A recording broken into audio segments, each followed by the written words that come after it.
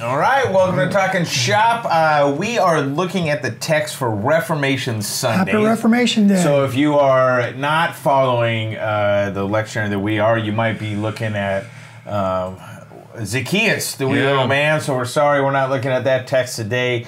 But even if you're not observing Reformation Day, you might want to preach this text anyway. It's a powerful one, short, but full of great stuff. It's John chapter 8, 31 through 36. This is about freedom from bondage. And the source from that is in one place and one place alone. And so it is it's a reminder we need all the time. It's a challenge for us as preachers to do this work. So join in the conversation. Leave any comments below as we go through. And let's get after it. Spit out my Lord in every way, yet I'm still welcome in the yard. All right, John chapter 8, 31 through 36. 36, that's right, okay. So Jesus said to the Jews who had believed in him. Who are those and why are they all of a sudden believing in him? Because he said some things. That's right. Yeah. He spoke about being the light of the world, right? Where I'm going, you cannot come, right? He goes through all that. I'm going away, but I'm going to come back. I think it's all that stuff, right? Throughout chapter 8. And as he was saying these things, many believed in him. They heard his word, they believed in him. This is how faith works, right? Faith comes by hearing. And so he says to those who had believed in him, what? Hold on now. It's like devote yourself steadfastly. Kind of see that coming up later in Acts. But if you hold to my teaching, you are really my disciples. Okay. Yeah. If you hold to my teaching, if you abide, if you remain. It's a minnow. If you are taking up residence in my word. Yeah, big word in John's gospel. Remain. To remain, right? Yeah. John 15. Yeah, you get all of those there. So big word in John's gospel. Loaded word. So to be his disciple, to really be his disciple, to truly be his disciple is to be in his word. Amen. His word. That's a good Reformation Day. Yeah, it's a big reason why this text is going to be read on this Sunday. And what happens if you abide in the word? What is the fallout of that, if you will? Good one. Yeah. Go ahead, Matt. You know the truth. You will know the truth. Yeah. And that truth, the truth, will release you, set you free. All right, so the word is a source of truth, of knowing the truth. And knowing the truth is the means towards freedom. Yeah, you might another big word in John's gospel. You get them all here in John 8, truth. Because Jesus will later on in what we know as the high priestly prayer say, John your 17. word is truth, right? Yeah. Sanctify them in your truth, your word is truth. Right. So this is all looking ahead to that time with his disciples, with those who are truly his disciples. Great. And the law came through Moses, but grace and truth come through Jesus Christ. Yeah. Come through Jesus Christ. So you'll know the truth. So this makes some assumptions, and this is what his hearers kind of buckle at, I think, is the assumption then is you are not free. You are not free. Yeah. Right. Yeah. Which, again, why this is a great text for Reformation Day. You are not free. And that's exactly what they get upset about, right? They answer and they say what?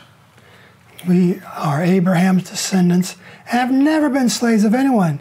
How can you say that we should be set free? And most of us hear that and we go, well, that's not exactly right. Right? I mean, and again, you can go through the list, right? They're currently under Roman occupation. They had to do the Maccabees overthrew the Greeks because the Greeks were leading them. They were in Babylonian exile in Babylon. Before that, they were constantly under threat of Assyria. They were in the house of slavery in Egypt, even according to God's word, right? Yeah. When God gives them the 10 words in in Exodus chapter 20. It starts with, I am the Lord your God who has brought you out of Egypt, out of the house of slavery. That's right. And interestingly, Jesus brings none of all that up. Yeah, yeah. That's not the one he goes to. Yeah. So the question then becomes, right, how can they even say that word? Are they so stupid about their history? Because I think it's the first go-to you hear this, you're like, oh, that. come on. Yeah. They should know clearly. Yeah. Because the history of their peculiar calling as God's people is one of being brought out of slavery and those kind of things, right? It's a major part of their identity. Yeah. Right? Yeah. So we were talking about this before. You had some kind of thoughts on what they're kind of possibly what they're getting at. Yeah, if somebody else has come up with something great, it's the best that I can do with how you can even say a statement like that. And that is that in spite of all of those enslavements, if you will, they have always been the offspring of Abraham. Yes. So even in Babylon, they weren't Babylonian. They were the offspring of Abraham. Yes. In Egypt, they were actually separated from Egypt. And the reason Egypt enslaved them or put them under heavy bondage, it doesn't even really say they enslaved them. It's God who says that. They were separate. They maintained their own culture. They Still circumcised. They've always been known as the children of Abraham. And so in our Lord's day, they're under Roman rule. Yeah. Obviously, they don't have that autonomy. Yeah. But they do have autonomy with regard to their practice of their faith and those sorts of things. They The do. festivals still happen. Yeah. I think it's a good, because I think this still gets to the heart of, I think, what our Lord is challenging them on. Yeah. Because it sounds like you can make a good case. Oh yeah, that stuff. Yeah. But the real stuff, the spiritual things. No, we've never been a slave to everyone. We are, and that's exactly what he goes to. Yeah.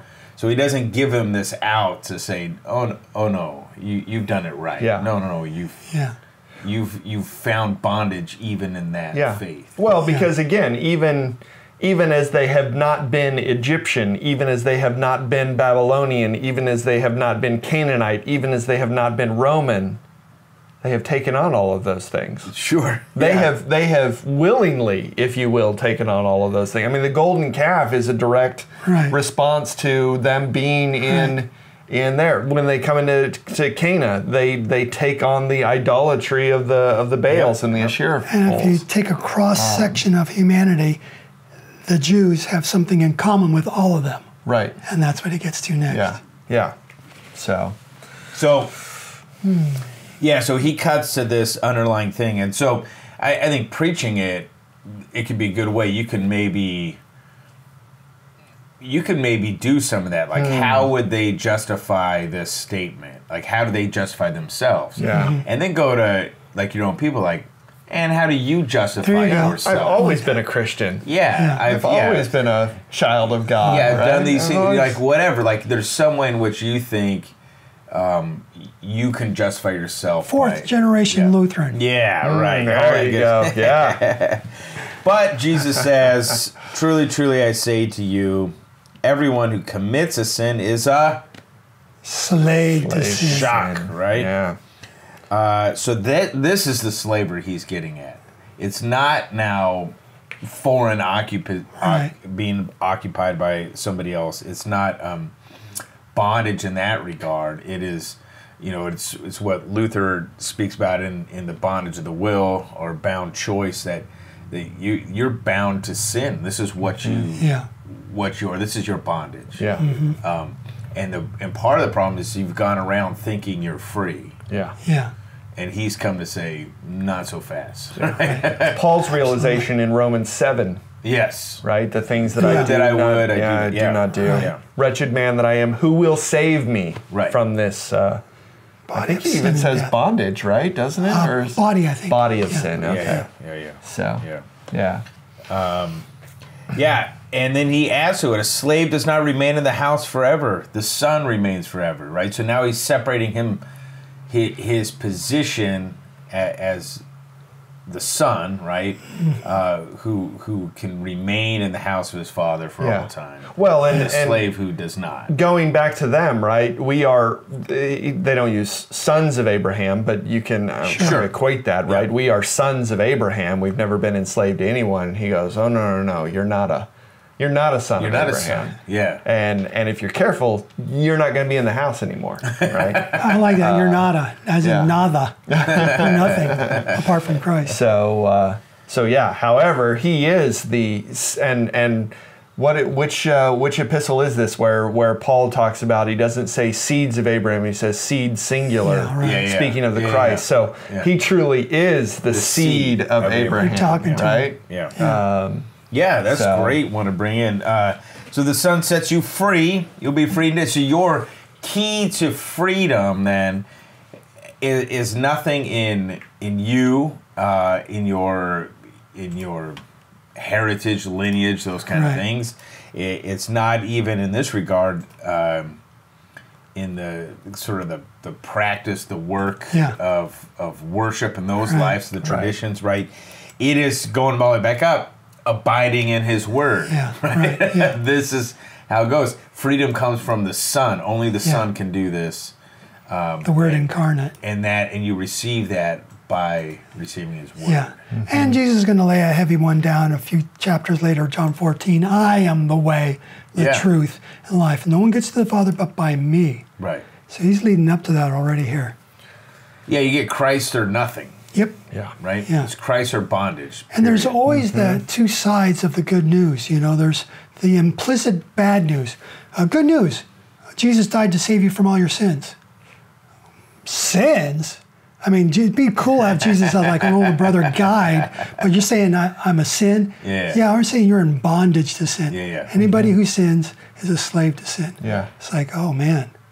Yeah. Yeah. You are part of the house, but you're the house decides what it can do to you, and in this case we have the mercy of God, who the Son says remaining in me sets you free. It's that bad news edge of the sword.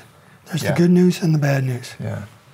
So if you're preaching this text, especially on a Reformation Sunday, where you can kind of imagine it, you're singing a mighty fortress, maybe thy strong word, something like that, some of these big church militant kind of hymns. You get kind of a sense of recapture some of that militant spirit of the church, if you will. Right.